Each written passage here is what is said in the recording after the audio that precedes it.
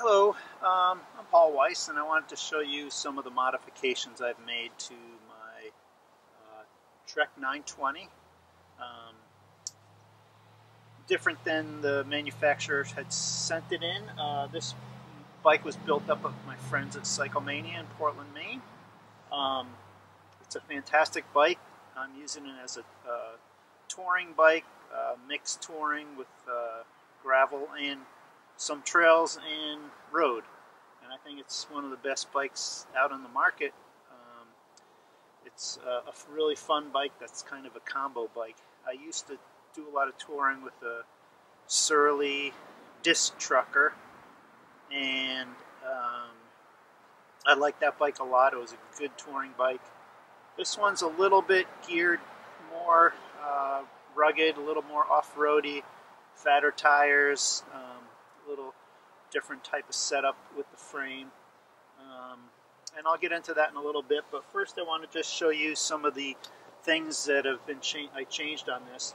Now, this bike, as of 2021, I don't think is being sold as a whole bike. You can only get the frame, and you have to build it up, which is, I'm not sure why Trek did that. I think it was a mistake, but they did it anyways. Some of the things that I've put onto this bike are double-sided pedals. Now I have the time pedals, so you can use a flat shoe on here, or you can use the time pedals. They also make Shimano pedals similar. I put 4 water bottle cages on here, so they're carbon and they're super light and strong, and you can fit 4 different water bottles, different sizes. You can do long ones. Another thing, it comes with the front and rear rack system, which is really great. It's an aluminum rack, very strong, and has a lot of solid connections. I put on fenders. These are SKS fenders. They're made in Germany. They're a really nice fender system. They're very light, strong nylon, and they've lasted for a few years without any problems. If you do a lot of road riding or any road riding on your tours or muddy road riding, you want to have fenders. Getting all that water spray up your back and on your gear, it makes a messier bike, so I would highly recommend fenders. I also added a carbon seat post. Just add a little lightweight to the bike. There's nothing wrong with the other seat post, but this is a nice one. A leather saddle. This is a Sella Anatomica, and it has a cutout on it. So this is a really nice handmade saddle. It's one of the best out there. It's similar to like the Brooks saddles, B-17 saddles. So I'll go through a couple other things on the bike. I'll show you what it looks like with fully decked out panniers. Gearing's pretty good on this bike. The disc brakes are fantastic. I'd highly recommend them. And the other thing is I put a light on here. I'll talk to you a little bit about that. So I'll show you the rest of the bike a little up close. This bike has a built-in kickstand. It's detachable, but it's drilled right into the frame, and it's at rear of the pedals, which is a nice place for it so you can work on your bike. I'd highly recommend a kickstand if you're going to be using panniers. I did a lot of trips like in Iceland where there's basically no trees and no place to park your bike. You're always out in the open, and when you're camping, it's really nice to have an upright bike. So a kickstand may seem like an eccentric item, but it's really, I think, a very important. The Trek 920 has these really awesome racks which have the lower bars that you can mount the lowrider panniers on, and it also has extra water bottle bosses on the front forks. So not only there are the 4, but there's 2 more, one on each fork that you can mount. I don't have them mounted, but they're a great place for mounting extra items. These are 50C tires, a 2-inch tire. They're the Maxxis Ramblers, and they're really nice tire to have. There's other good tires out there also. I would recommend the 50C, which is a really nice wide tire. You can go all over gravel with this. It floats pretty well in sand. And also it's tubeless. The bike comes tubeless ready, but you have to buy the insert for the inside of the tubeless kit, and then also your latex. But then you get it set up tubeless. I'd highly recommend it. It takes a little more maintenance, but you get less flats from things like thorns and punctures, and you can really run them at a little lower pressure than I think you normally would with a tube. You can't get the pinch flats. So I would recommend the tubeless setup. I really like it. It's been great. I've done many tours now and have not had any flats. And of course these wheels are 700C, which means they're the largest wheels, standard large wheels, and they really roll well over a lot of bumps. I would recommend them over the smaller size 26 or 27.5. I really like how large they are, but if you're a smaller person, you might want to go with a slightly smaller wheel, 5'10", 9.5, I think, and the 700C wheel is fantastic. Would highly recommend it. These wheels are also through axle wheels, which means that they are really strong axle setup. They're a little bit harder to get off, but they're much stronger design, and also the brakes are really powerful hydraulic disc brakes. They're really powerful, amazing strength. I would highly recommend these. I mean, you need 2 fingers and you could stop a full bike with touring setup. Here's an open skewer of a through axle, but really good brake setup. The SRAM brakes are fantastic. I added a blinker light here. I would highly recommend. There's a lot of different blinkers, but make sure you get one that has multiple modes and also one that will last the entire day or 2 when you're out riding. So really get a good blinker. This is a hotshot blinker, and it is USB rechargeable, so you need to be able to recharge it with your onboard batteries. So I would highly recommend this one. Will go about 15 hours, 2 days, easy. And then also you need the front light, and this is just a USB powered powerful front light that's on the frame. It's a really great light, and I really recommend the USB power system. That way you're charging from one battery that can do all your different lights that you have on your bike and other things like cameras and phones, etc. Of course, you want to have a good pump, a frame pump, or this one, which is nice. It comes off and has a little latch that you can pump hold it with your foot and while you pump. So there's lots of good ones out there, but you definitely want to have a good one that either attaches to your frame or goes into your bags.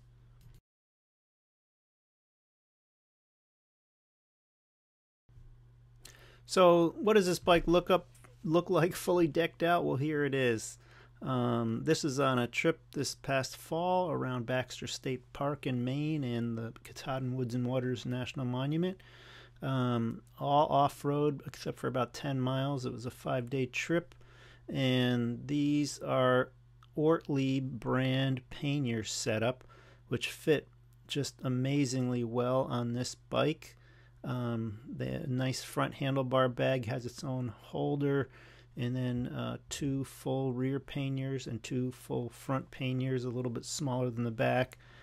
These are fully waterproofed with really amazing fold down tops, roller tops, so that they're pretty close to 100% waterproof. I mean, if you put them into a river, underwater they might get wet, but in the pouring rain they're never going to get wet, and you can submerge them part way.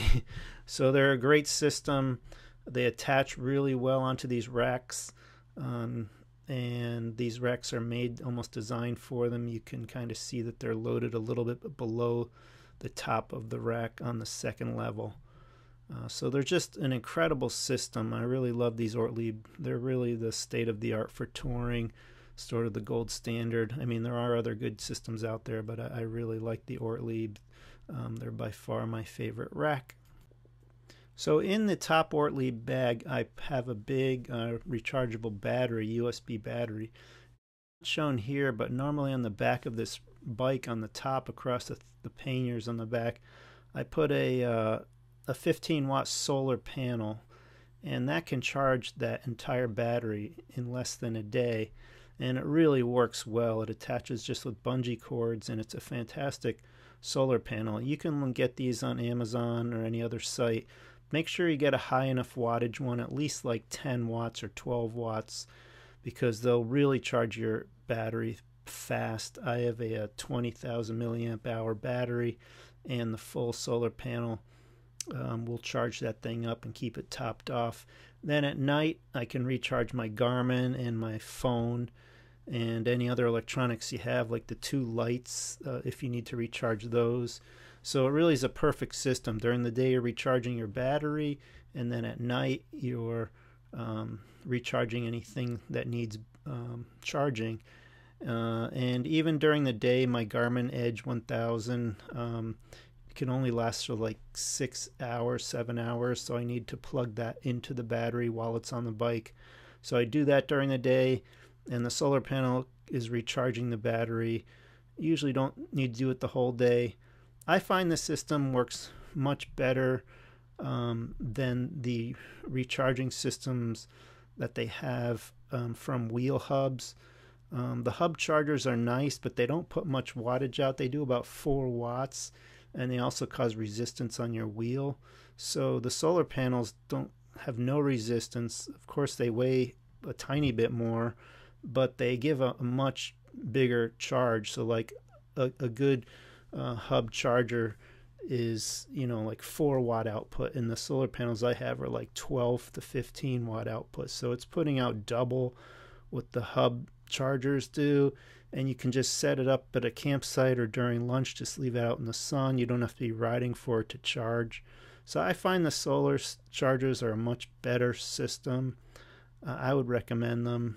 You just have to be careful about the connections and make sure they're always being checked, and that you always make sure it's connected, because the one time I had that mistake where it was charging, I thought, all day, but it wasn't connected. It had fallen out. So you got to be careful with that. But yeah, that's the kind of setup I have. It's really just a fantastic setup. And I do want to talk about the difference between this touring, all-terrain touring bike and a true full bikepacking bike. So what's the difference between this and a regular touring bike and a full bikepacking bike? This is sort of in the middle, and that's why I bought it. I had the Surly Disc Trucker, which is a great bike, and it's a perfect touring bike. This bike can do bike touring, but it also can do a little bit more off-road. Because of the wide tires, the hydraulic disc brakes, and the frame setup, it's an aluminum frame. It's pretty light and strong. It's a great all-around bike. Set up with panniers, it can go just about anywhere. However, it isn't a full, what I call a full bikepacking bike. It could be converted into one if I took the racks out and just used frame-mounted panniers. And let me show you the difference between that and a full bikepacking bike. Now, the next model up that Trek makes is called the 1120, and it is a full bikepacking bike. This is sort of a hybrid between a touring bike and the full bikepacking bike. It could go either way, and that's why I bought it and why I like it. But let me show you my friend Jim's bike, which is a bikepacking bike. Now, my buddy Jim has the Salsa Fargo. This is a pure bikepacking bike. A very similar frame, but different. The differences being the tires on this bike are a little bit wider. They're 2.5-inch tires. Mine are 2. Or these are, I think, 2.6 or 2.8 actually. So a little bit fatter tire. And there's a lot more mounts for water bottles, like on the dropouts, on the front dropouts. The gear is strapped to the frame in a number of ways, and you could see the saddlebags are not the panniers that I have. They're not attached to a rack. They're directly attached to the frame, so they can take a little more pounding, and they're sort of tied in a little bit better, so there's less system sway or potential for breakage. Because my panniers, even though they're Ortlieb and they're very, very strong, there's only like 3 attachment points for them on each rack, whereas these type of bags are attached on many points, usually by fabric, as you can see, and so they can take a much bigger pounding, and also they have a narrower profile, so the bike is narrower. Like when you're going through brush in real backcountry stuff, my panniers would be really hanging low and rubbing on everything, whereas this bike could kind of go through grasses and brush a lot more easily. And also the bags are centered into the frame line, so the weight distribution is a little bit better. So for pure off-road riding, this would be the type of setup you'd want. I talked about the Trek 1120, which is the equivalent of this Salsa. It's a similar setup, but the way the frame bags are just tied in are a little bit more secure. So this is kind of a little bit more of an off-road bike than even the 920, but it gives up a little what the 920 has, because it is heavier and wider, and it's of course a tiny bit slower on the road and maybe on easy gravel. So bikes are like your skis. There's one for every condition, and there's no one perfect bike, but it just depends sort of what kind of trip you're doing. I really like the 920 because it can kind of do everything, and you could set it up as a bikepacking bike, but if I did that, I would need to take the racks off and get wider wheels and tires, or wider tires, and I'm probably just going to end up buying a separate bikepacking bike and just have it all set up with all the panniers and gear, the bike bags rather, ready to go. And I'll keep my 920 as my general touring and also off-road touring bike. If I was going to do a world tour, like a long-distance world tour, I probably would take the 920. If I was going to do, a really crazy like Continental Divide Trail or a really long off-road trail type ride, then I would look into a pure bikepacking bike. So I hope this was helpful for you. There have been a lot of modifications I've done with this bike. It's been on like 5 or 6 tours last year throughout the state of Maine during COVID.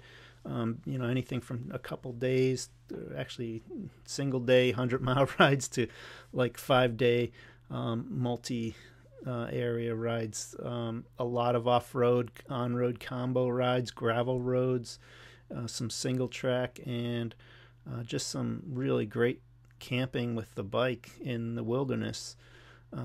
It's really a fantastic bike. It's got to be one of my favorite. And it goes pretty fast on the road. I mean, I've done centuries on this bike without any problem, fully loaded, or without any panniers. The nice thing about the Ortlieb setup is the panniers come off really on and off really easy, so you can just like pop them off, get your campsite set up, etc. Anyways, if you have any questions, please shoot me a note in the messages, and hope to do more of these, and I'll probably be doing a review of the Trek 1120 when I get it. All right, thanks. Bye.